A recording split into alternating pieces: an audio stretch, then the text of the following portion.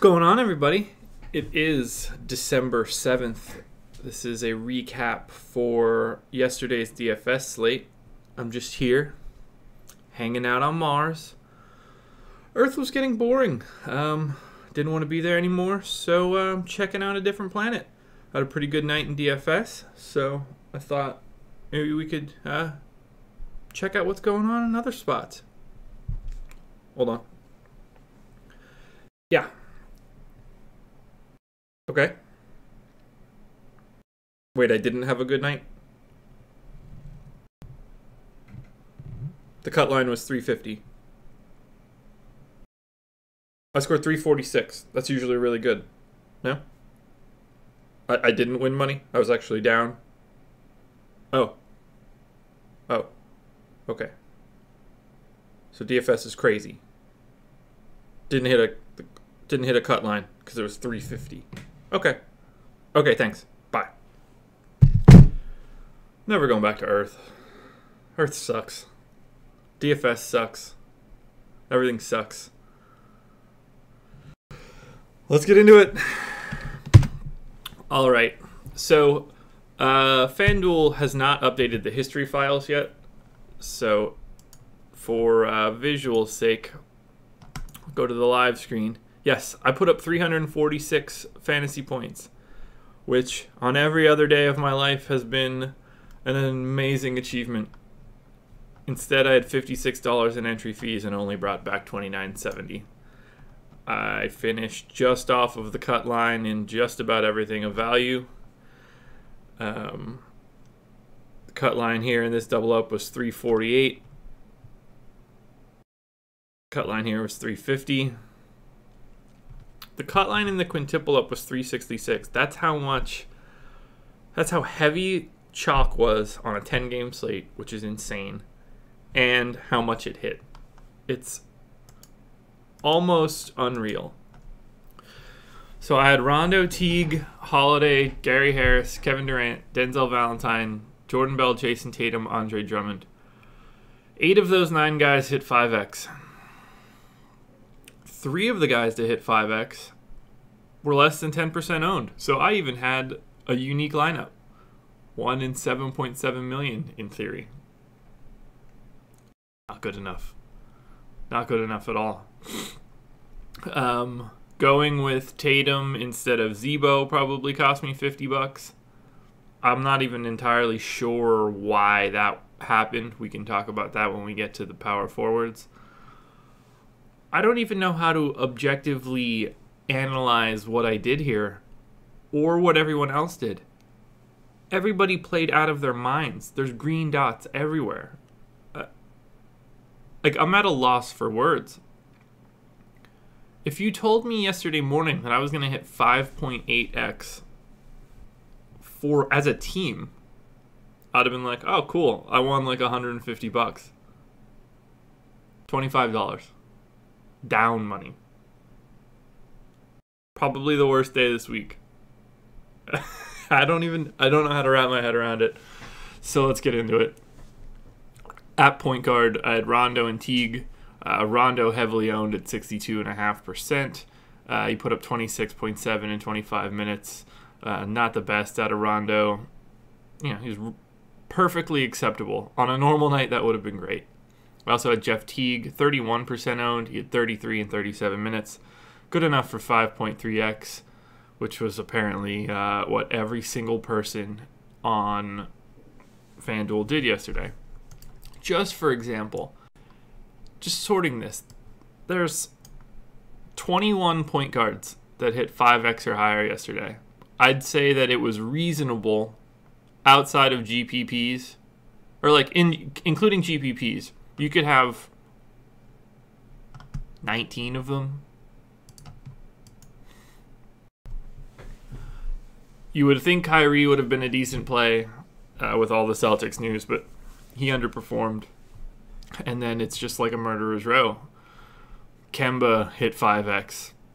Schroeder hit 5x. Elfrid Payton bombed. Wasn't owned as much as I expected, which was weird. And I'm glad that I didn't pivot to him. Not that it would have made a difference, but 26 points in 39 minutes, 3.4x. Then it's Bledsoe hit 5x. Chris Dunn hit 5x. Collison only played 20 minutes. Not the best night in total, 2.7x. And Teague hit 5x. Rivers hit 5x. And even get into guys like Rondo and Reggie Jackson and Dennis Smith all over 4x. Jamal Murray 5x. Jarrett Jack, George Hill, Corey Joseph, Patty Mills, Tyler Johnson, Chalmers, Frank Mason, Moutier. Rozier hit 6.6x. Like, if you had Quinn Cook, he still got you to 4.3.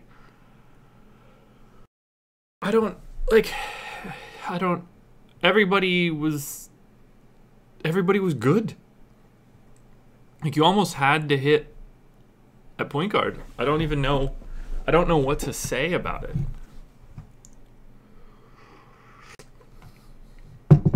Before the Draymond news, I had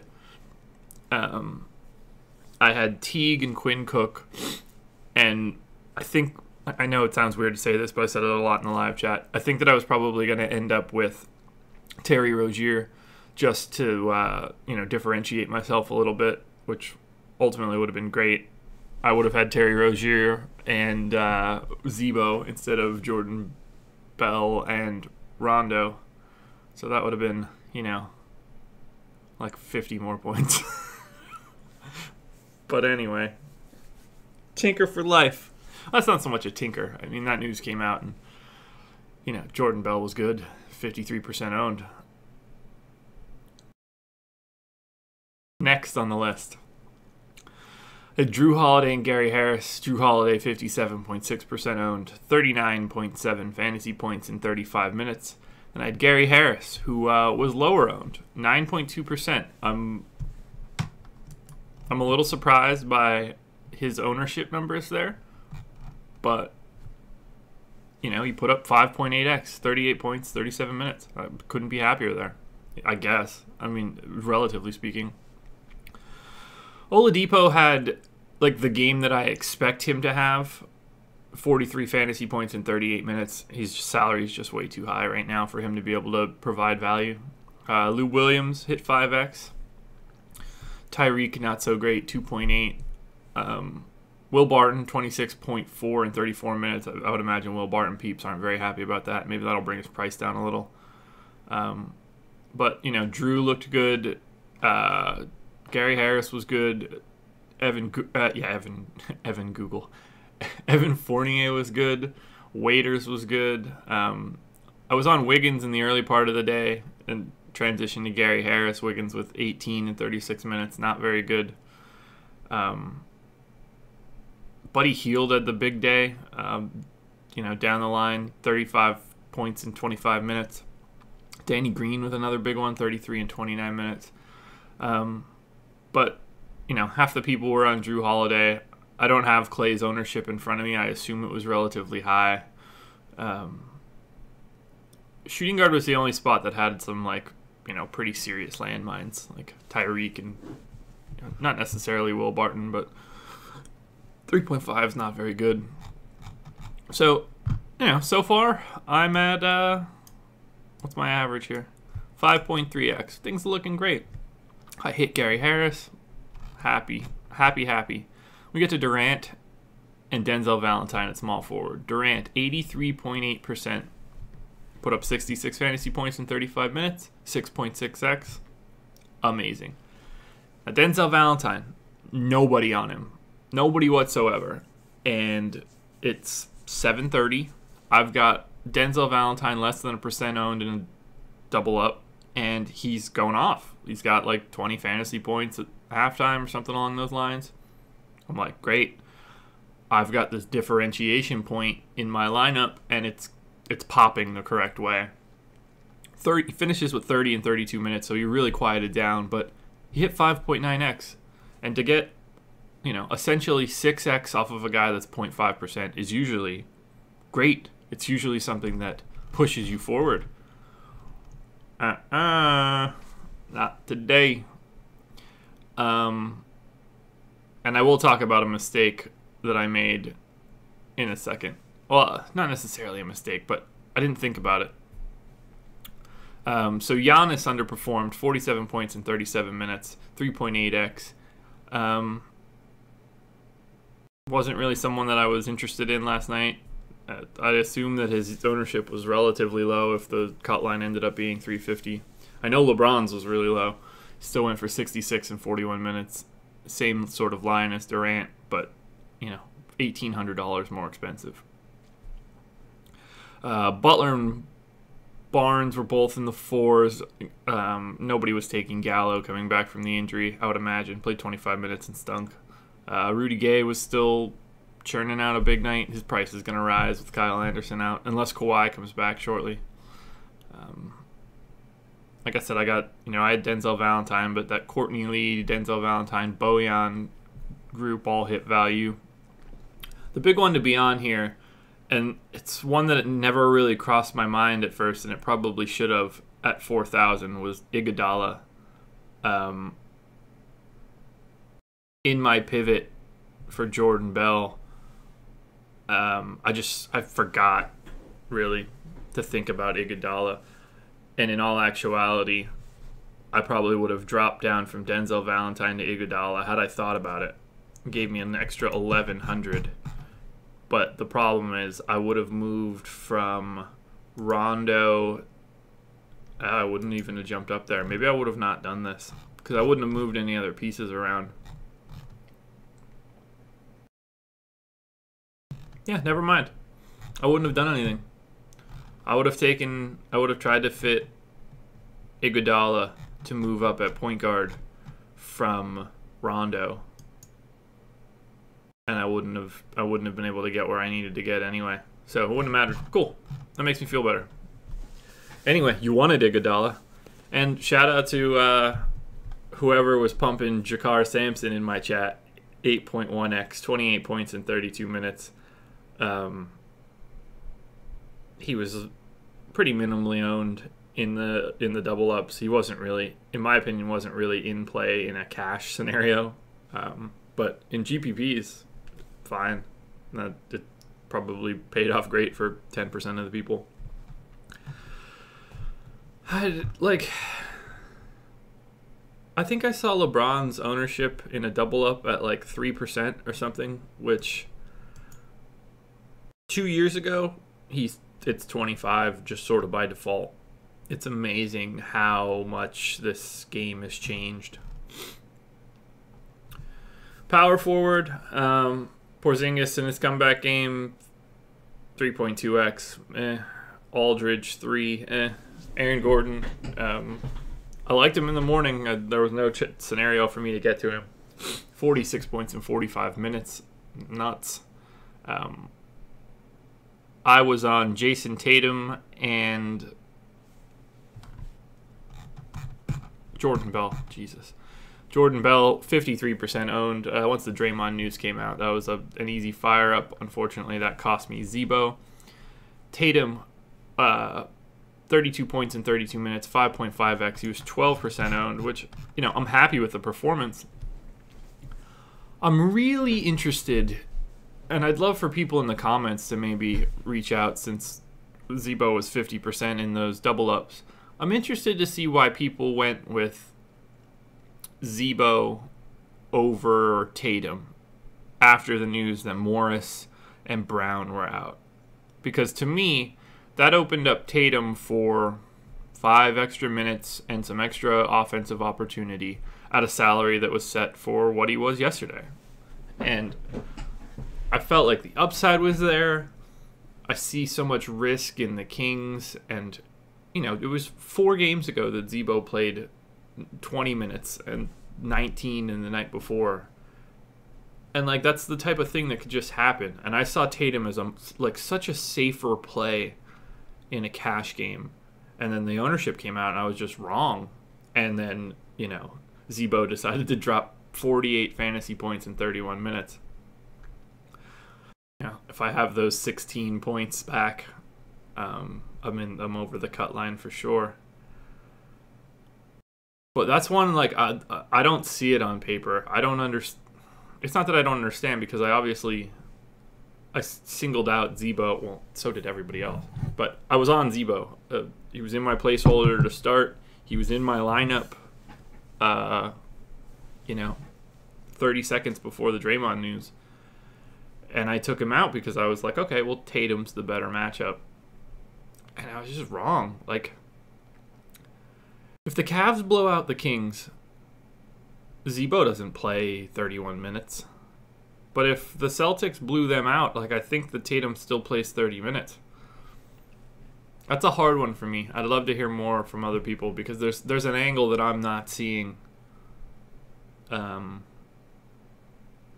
I can't seem to figure out what it is, and I've been thinking about it for a while now. And by a while, I mean the 15 minutes that I've been awake and not cleaning up my kitchen. Anyway, power forward. Again, a lot of low guys hit value. Olynyk, 5.6x. Ilyasova, 5.4. Dirk, Beasley, Trey Lyles, Jeff Green, David West, Jordan Bell, Tyler Kavanaugh, Daniel Tice, Maxi Kleber, who I don't know if I'm saying his name right, but like with the ownership percentages, like these dudes weren't even owned. It was just people smacking value after value after value. It's seriously an insane scenario where the cut line in the 50 or in my double in 560 person double up at 350. And the top score in the double up was like 380 something. That's such a narrow bar. And that's because everybody had, like the same 6 guys or 7 guys.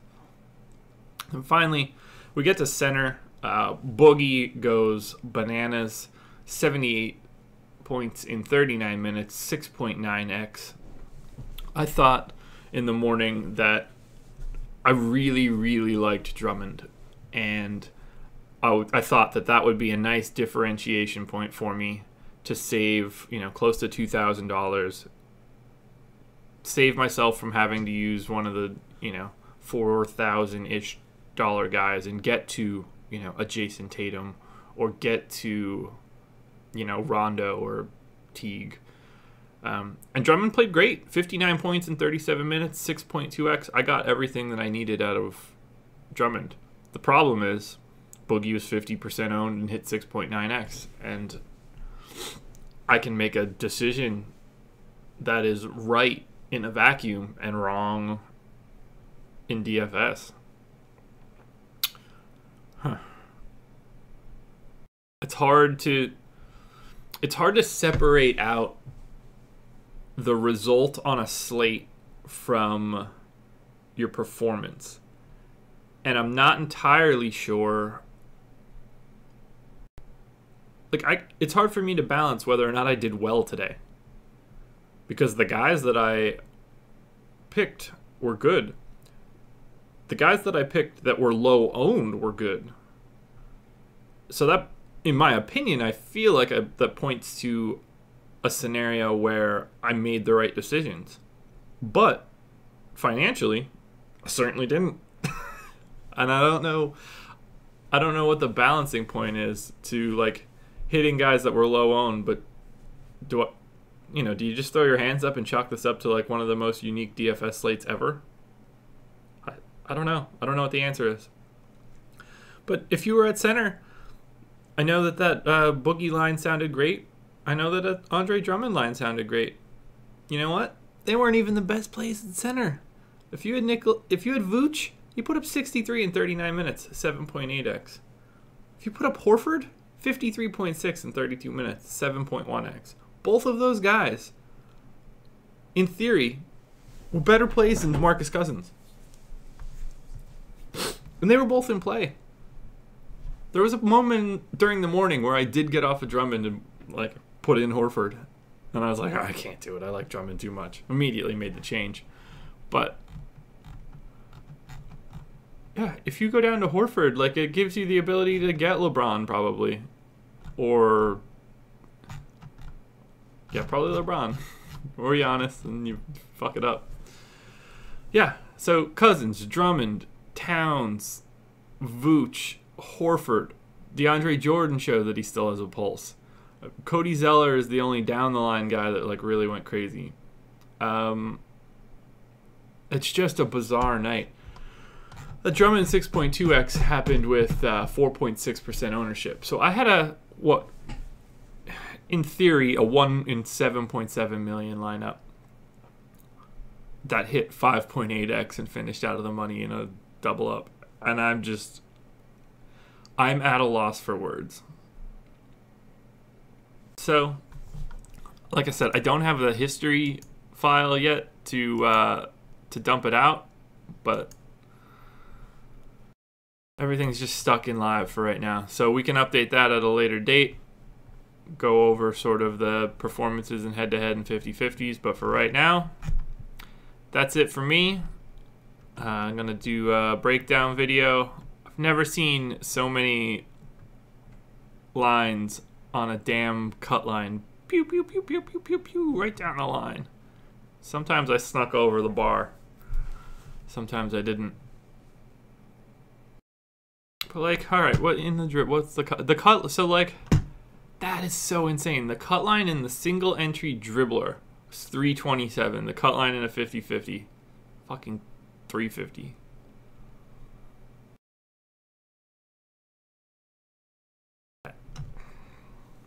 If you would have told me that I was over the cut line in the GPPs and missed on everything else, my head probably would have exploded.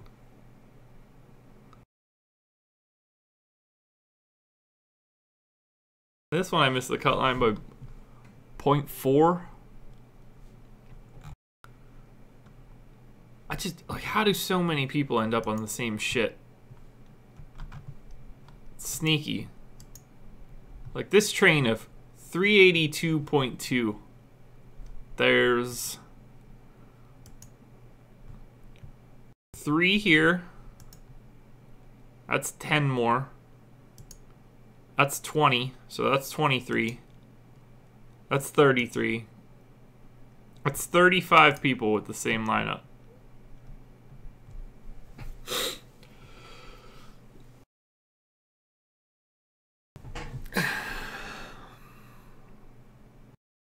And like, you know, Avery Bradley wasn't any great shakes. Eric Bledsoe, not any great shakes. But they had Boogie at 74 and Zebo at 50. Iguodala at 50.